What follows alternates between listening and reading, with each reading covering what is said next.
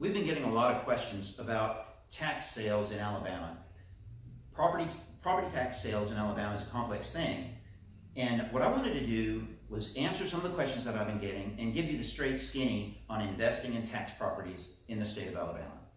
I want to make sure that everybody understands that Alabama property tax law is different than any other state. Counties run on property taxes. Especially the schools run on property taxes.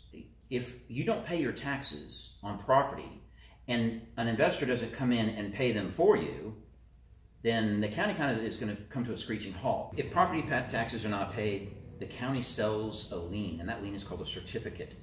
The certificate earns 12% a year. The cool thing about Alabama property taxes, which is different from some other states, is that you can buy Alabama property taxes from the state 24 hours a day, 7 days a week.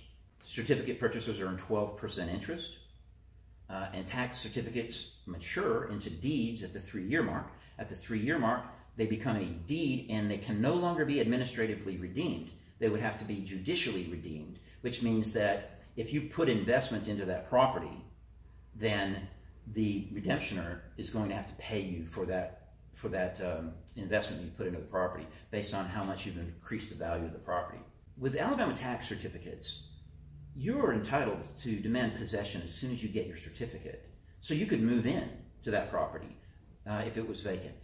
A buyer can rent out property that he has bought for taxes. There's several other ways that you can make money off this. The key here is in Alabama, you have an immediate right to move into that property, an immediate right to demand possession.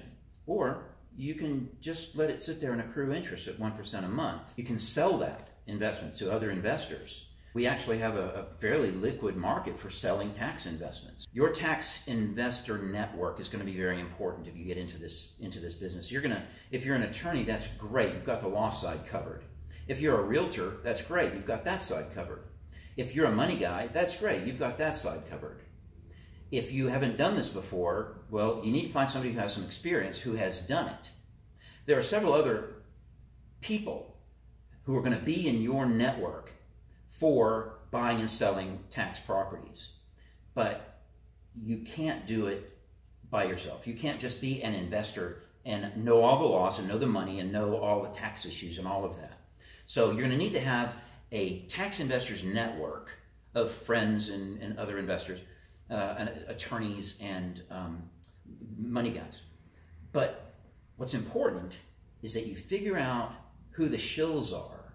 You figure out who what we call barracks lawyers are, the guys who spout off law terms as though they in fact know what the law is, and they'll say, oh, well, you can't touch that property for 1 year. You can't set foot on that property for a year after you get your certificate. Okay, that's Georgia law. That's not Alabama law. You can't do anything until the 2-year point. Well, that's Florida law. That's not Alabama law. Alabama law, you need to know the Alabama law, and you're going to get that from your investor circuit. If you're interested in getting more information on this, go to Elite Estate Realty on Facebook, or you can join the Alabama Tax Sale Investors Club on Facebook. These are free. There's no charge for these things. It's just information for you. That's Elite Estate Realty and the Alabama Tax Sale Investors Club on Facebook. I'll see you there.